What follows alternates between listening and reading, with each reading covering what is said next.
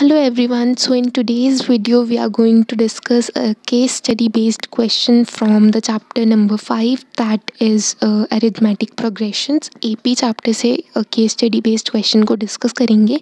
So question आपके सामने है एंड जो इसका फर्स्ट पैराग्राफ है इसका कुछ खास लेना देना है नहीं क्वेश्चन से. सो हम इम्पॉर्टेंट जो पॉइंट्स हैं उनको रीड करते हैं. यहाँ से हम रीडिंग स्टार्ट करते हैं. RCB Machine Private Limited started making road roller 10 years ago. Company increased its production uniformly by fixed number every year. The company produces 800 roller in the 6th year and 130 roller in the 9th year. तो ये जो हमारे पास information है about the production in 6th year and in the 9th year, तो इसको आप mark करोगे. काफ़ी इंपॉर्टेंट है एंड क्वेश्चन में आगे यूज़ होगी. सो अब इसके बेस पर हमें क्वेश्चन का आंसर देना है. तो हम स्टार्ट करते हैं क्वेश्चंस को. What was the companies production in first year. तो ऐसे क्वेश्चंस आपने काफ़ी किए होंगे. यहाँ पर आप फर्स्ट ईयर की प्रोडक्शन को ए लेट कर लोगे एंड जो कॉमन डिफरेंस है उसको डी लेट करोगे, यानी कि जो इंक्रीज़ है every year in the production that would be D. अब यहाँ पर हमें A6 की वैल्यू दी है, यानी 6th ईयर में जो प्रोडक्शन है उसकी वैल्यू 800 गिवन है एंड जो A9 है that is production in 9th year that is 1130. तो अब हमें पता है यहाँ से हम कैसे कैलकुलेट कर सकते हैं. A+5D आ जाएगा 800, A+8D आ जाएगा 130, 1130. अब यहाँ से आप दोनों इक्वेशंस को, दोनों लीनियर इक्वेशंस हैं, इनको सॉल्व कर लोगे तो यहाँ से आपके पास D की वैल्यू 110 एंड A की वैल्यू 250 आएगी. हमसे उसने पूछा था production in first year, so that is A and that is 250. Right.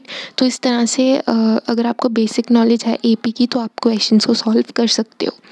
Next देख लेते हैं.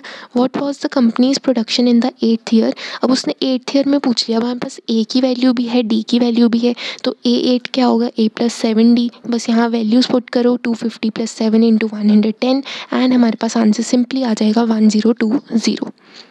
अगले क्वेश्चन को देखते हैं.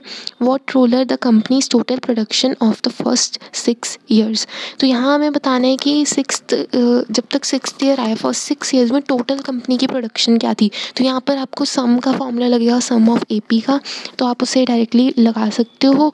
सम of till the 6th year is equal to n/2 × A + A6. ठीक है, स्टार्टिंग वैल्यू और एंड वैल्यू. तो आपकी स्टार्टिंग वैल्यू थी 250, एंड वैल्यू है 800. राइट. तो इनको प्लस करोगे, मतलब फॉर्मूले में आप इसको अप्लाई करोगे. 6/2 × 250 + 800, आंसर आ जाएगा 3150. तो सिंपली ये आपका आंसर हो गया. अगले देख लेते हैं क्वेश्चन में. इसका आंसर हम ऑलरेडी वैसे निकाल चुके हैं. क्वेश्चन है what was the increase in the companies production every year. तो बेसिकली हमसे डी की वैल्यू पूछ रहा है, कॉमन डिफरेंस की, और वो तो हम ऑलरेडी सॉल्व कर चुके हैं एंड वो हमारी वैल्यू आई थी 110. तो काफ़ी सिंपली क्वेश्चंस हो रहे हैं. अगला देखते हैं. इन which year the companies production was 1350 rollers. तो ऑब्वियसली यहाँ पर हमें AN की वैल्यू गिवन है एंड हमारे पास फॉर्मूला होता है AN = A + n-1 × D.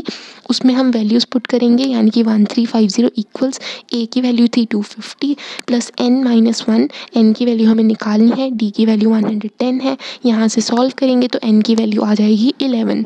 तो सिंपली इस तरह से हम AP की जो हमने बेसिकली चैप्टर में NCERT में पढ़े हैं चीज़ें, फॉर्मूलाज जो यूज़ हमने किए थे, लर्न किए थे, वही सब यूज़ करके हमारे सिंपली आंसर्स यहाँ निकल रहे हैं. ठीक है.